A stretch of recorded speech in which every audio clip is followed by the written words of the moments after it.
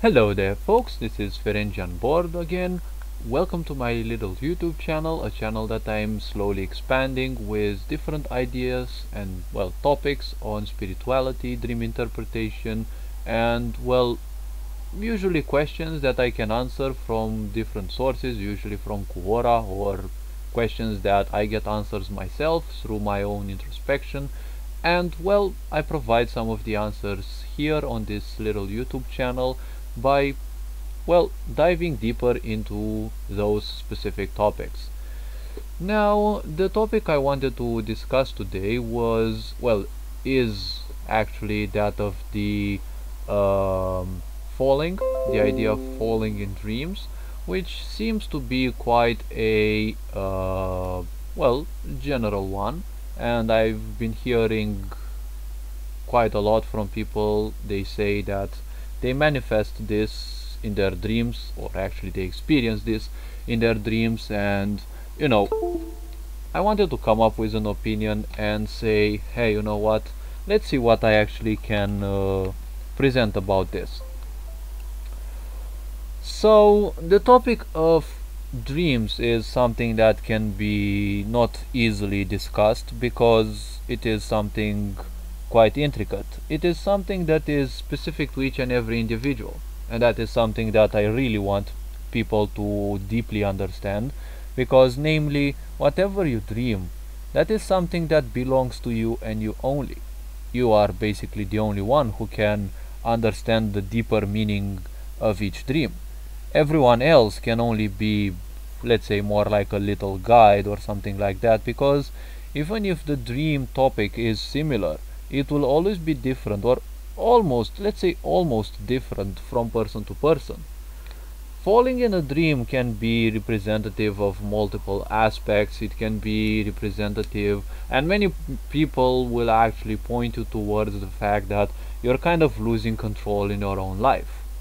That is what people would usually say. Wherever you look, you will see that this is kind of the typical answer you will be finding. You're losing control over things in life, you have a lot of anxiety, and it kind of seems to me more like the typical boring answer, or the typical general or generalized answer that people have accepted throughout time this dream might actually mean. But falling in life can be a representative of many things, and when you dream of a certain topic, be it more common to folks or less common to folks, like for example in my case, dreaming of a specifically large building, representative in a way of a university, I could say, but it's so huge, it's far greater than any university I may have seen in my own country. But it is a huge building which is reminiscent of classes that, some of them actually look like classes I have been into, and I have been very migratory when it came to school thanks to my mother, which also, this fact helped me a lot when it came to improving myself, my relationships, and my capability to understand people. Now, this topic has repeated within my life for quite a long time, and usually it was about me not being prepared for several things, but as of late it has manifested itself twice, and apparently I was kind of graduating or something like that. Now, dreams about school can be something like dreaming about your own mind's prison. Things can be interpreted in quite a lot of ways, and I might come up with ideas that might twist a few beliefs here and there. Okay, so what could these falling dreams mean? Wait a bit, just 1 minute to note something down.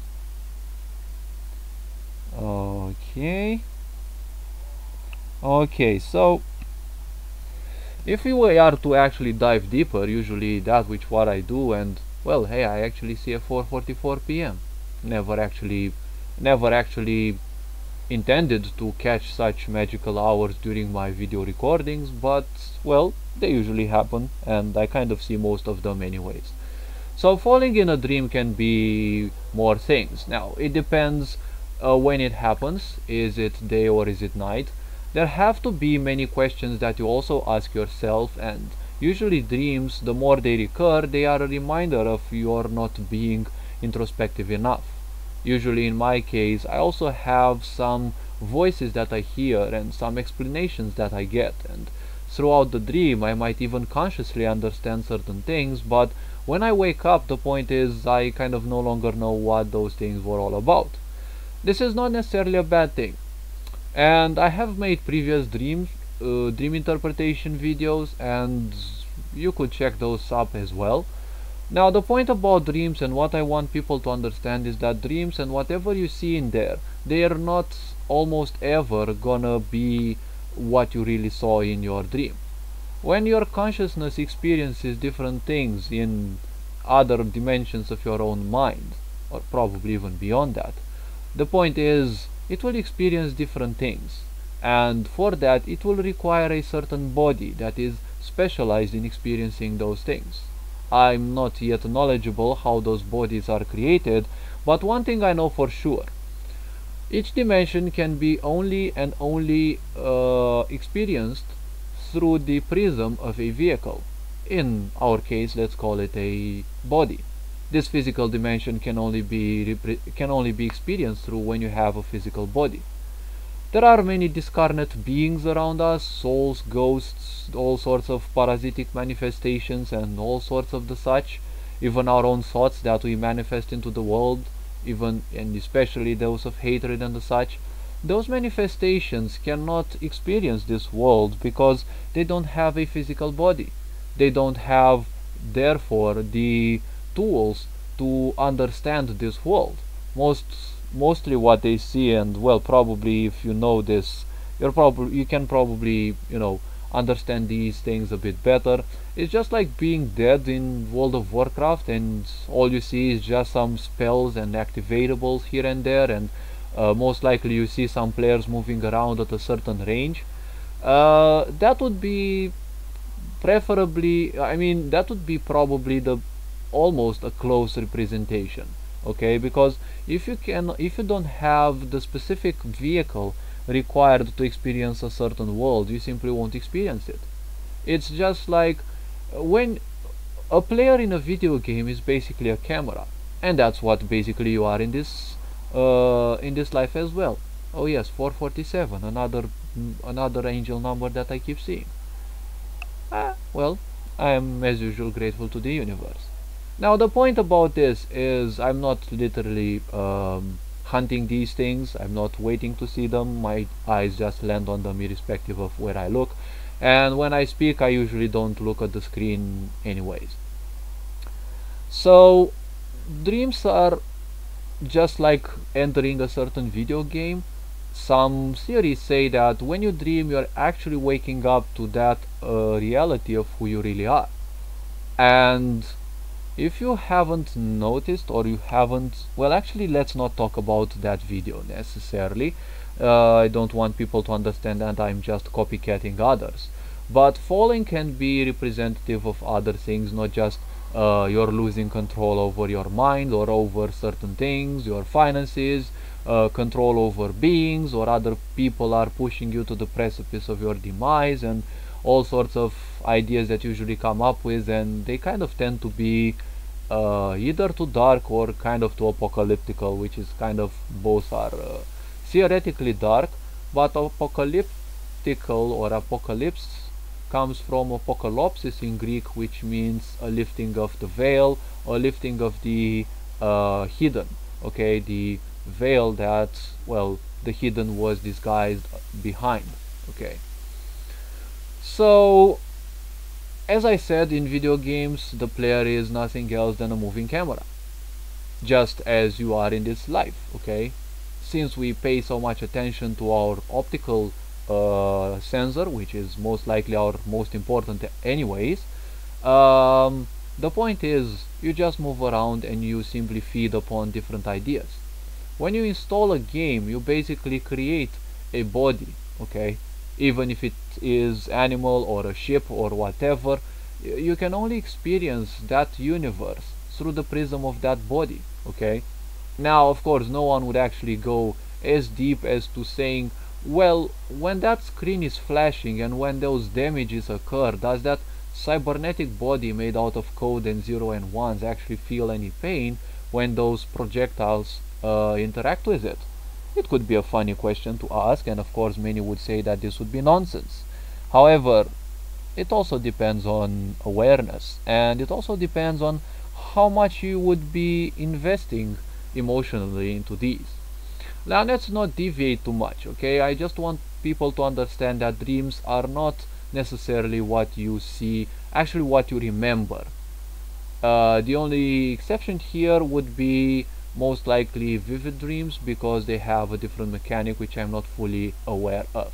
And I've been having a lot of these in a certain period in my life, not far away from nowadays.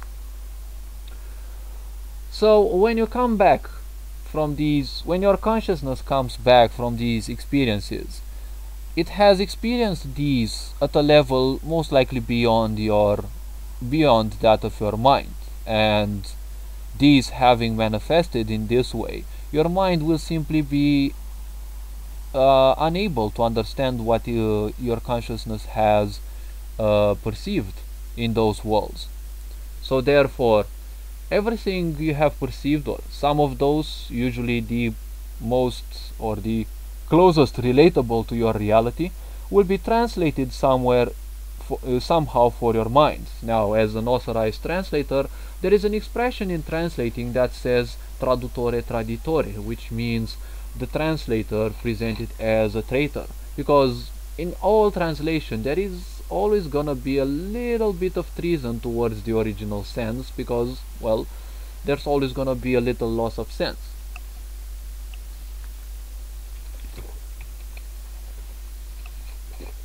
Alright, so just because you have had a dream about a certain aspect that's been repeating, and that is, like everyone speaks about it, don't simply rush in understanding what it actually would mean. Now, what could actually falling mean in dreams? So let's actually see what I can come up with in terms of interpreting this dream symbol. It can actually be just pure imagination. It can actually be a manifestation of different fears of yours that are being purged. Now, I also have a question, okay, like especially in those situations when you dream yourself being hunted or something like that. Is it you that is watching you, okay? Like, let's say you are being looked at by a wolf, okay, or you are being charged at by a wolf.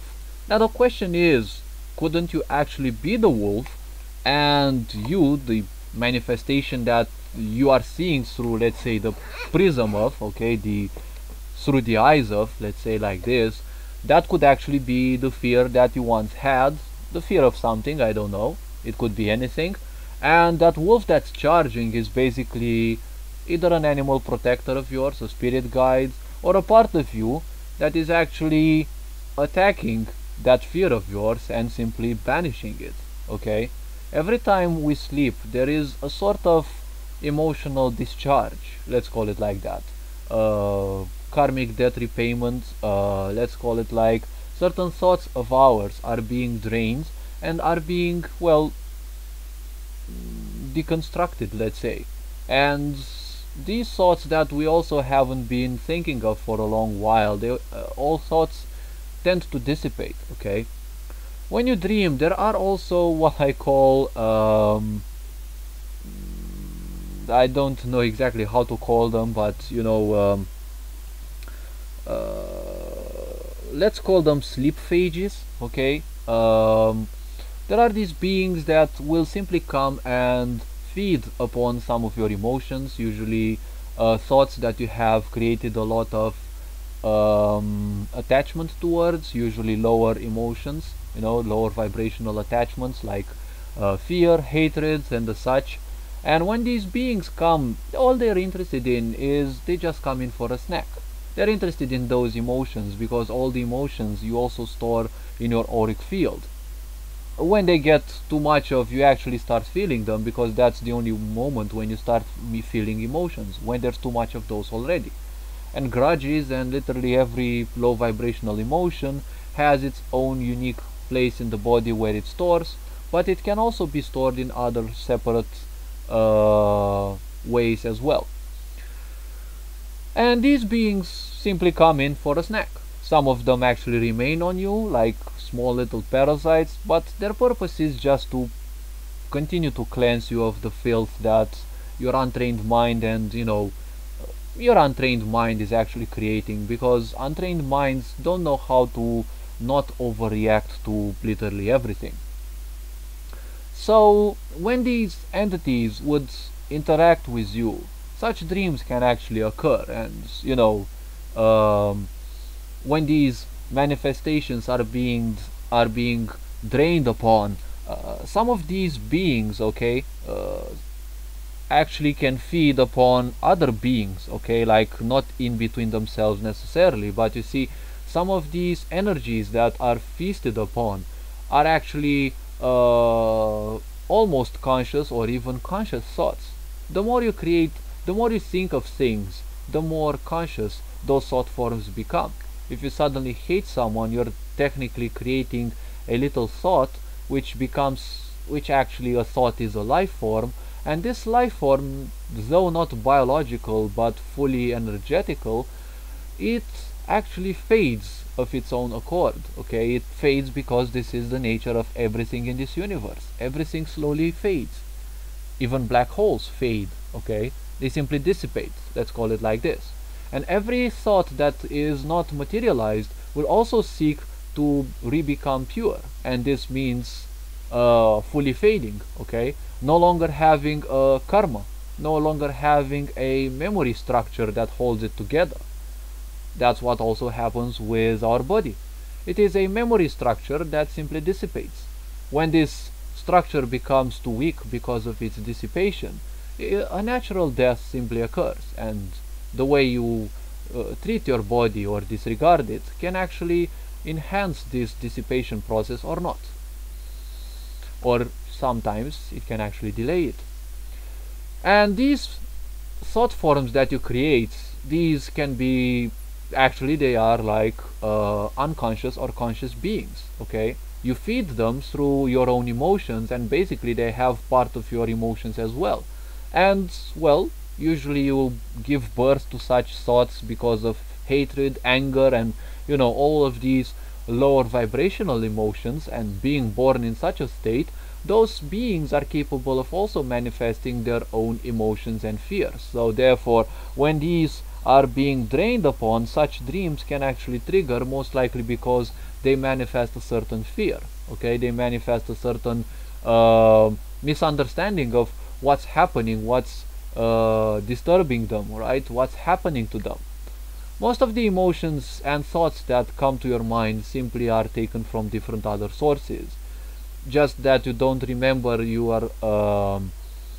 what you feed your mind with, or what you have fed your mind with throughout your whole existence and throughout your other blocks of existence, let's call it like this. Or people call them previous lives, or let's call them blocks of existence, because each previous life that you had is stored somewhere in the Akashic records, because consciousness knows that you will not be able to handle the burdens of previous lives. Most people can't handle the burden of several years before this current moment of their existence. So many people have untrained minds and untrained emotions, and their understanding of these two dimensions is so low that they simply will run mad if they would suddenly be plunged against much more than they could actually handle. So to give it even more meaning than this, this could be another situation. Don't just rush for this specific point. Falling can also be a sign of consciousness. This might sound probably strange, or you might have some kind of revelation and say, hey, you know what, I kind of knew that. If you have that sensation, well, it's most likely because you have understood kind of a representative truth. Falling can be an easy interpretation for the fact that you're suddenly giving in to the flow of life.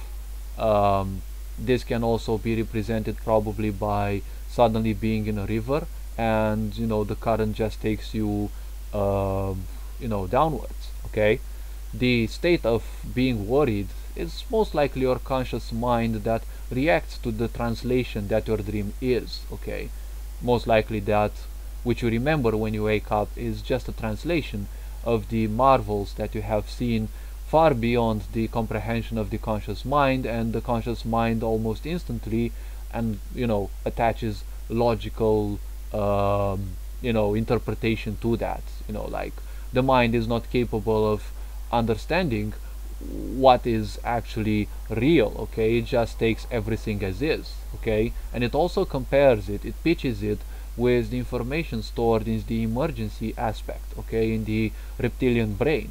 Okay, and the reptilian brain is also, let's say, an ancient portal. Okay, it is connected deeply to our ancestors and to the akashic records of the human race as well.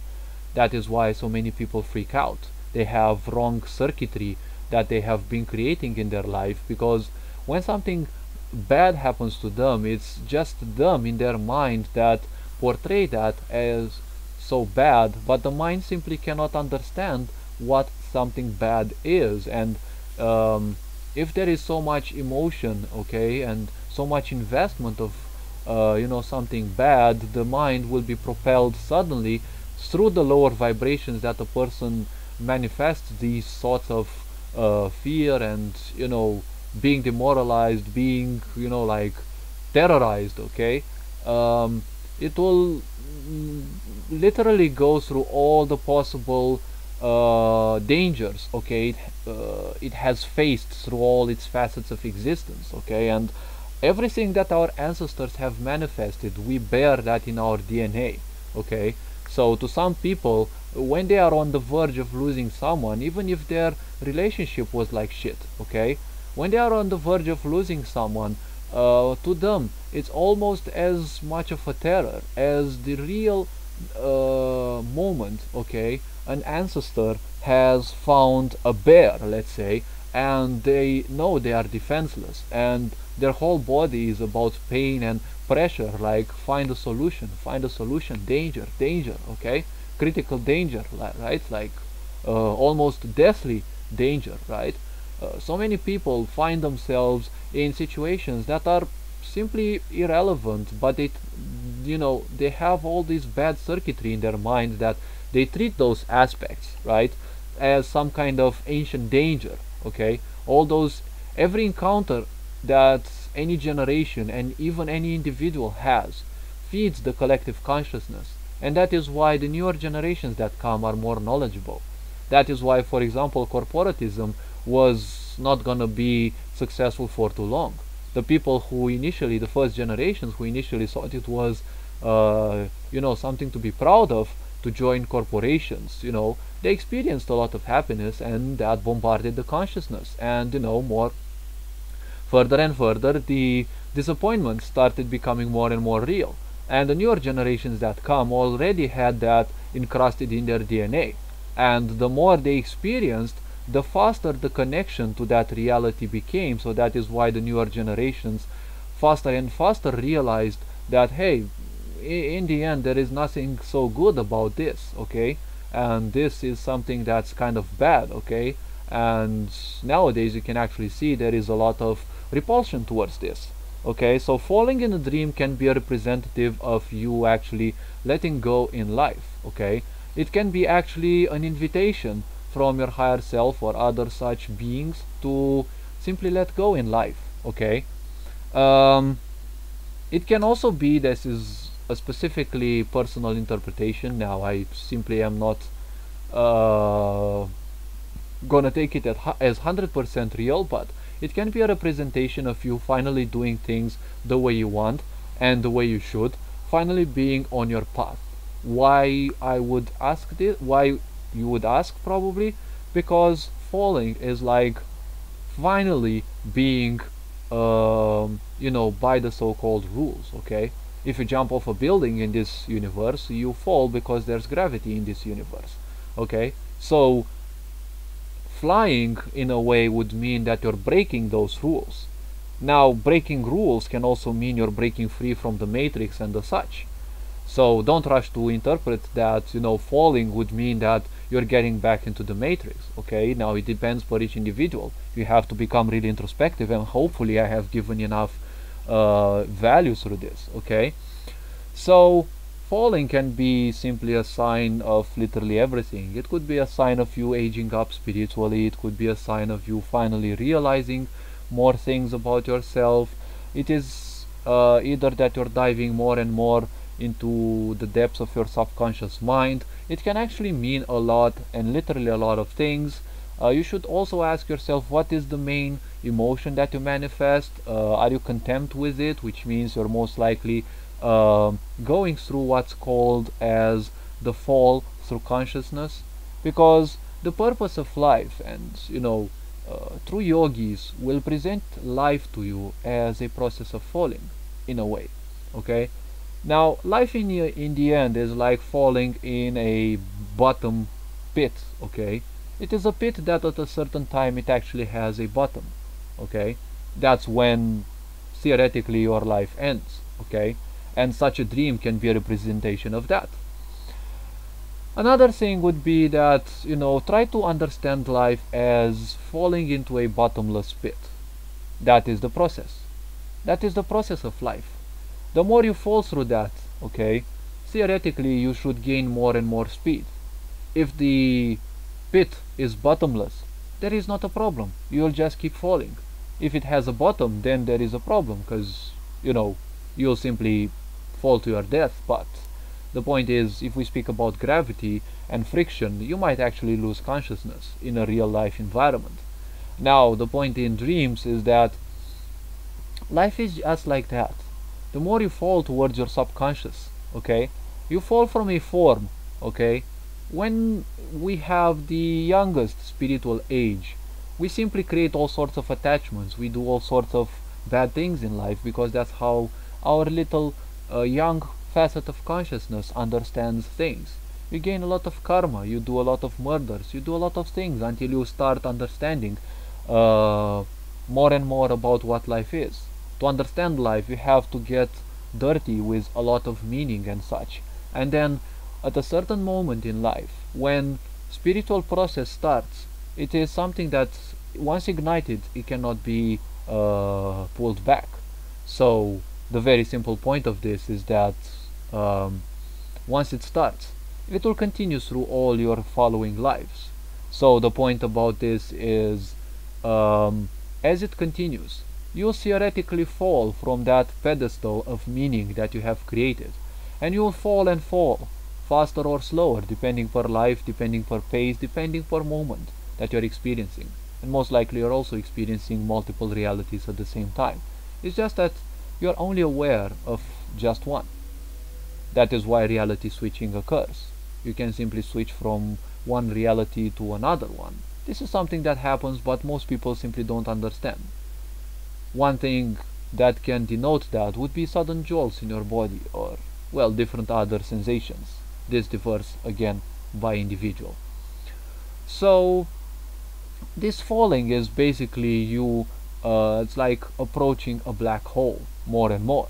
Okay, when this happens, it's not that you're gonna be deleted, okay, it's just that your memory imprint is just being deleted from you. Okay, your karma is kind of being deleted, but you see, karma is more than just sins, because people only ask, how can I burn my karma? They ask this because of that ancient fear of a so-called stupid god that doesn't have anything else than to simply judge and punish people for some of the misdeeds, especially in a world that they don't even know what they should be doing in.